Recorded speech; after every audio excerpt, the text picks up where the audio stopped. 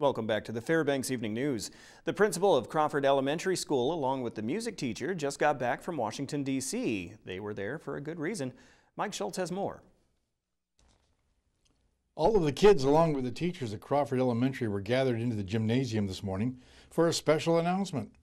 The school, in competition with 169,000 other schools from across the country, was named as a National Blue Ribbon School.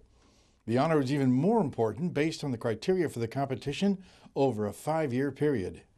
Our school was nominated for this award by a gentleman at the Alaska Department of Education.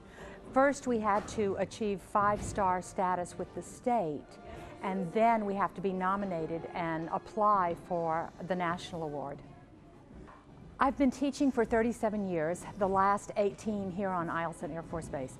We know that Crawford is a great school. We've always known that.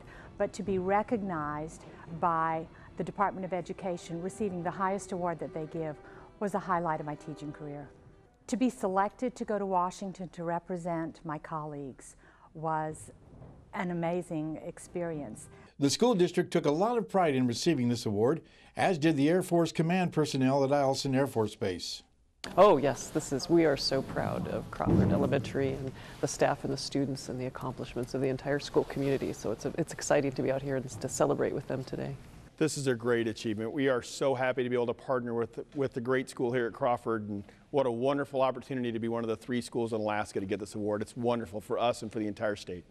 Then came the final act for all to see, the raising of the flag, signifying Crawford as a blue ribbon school.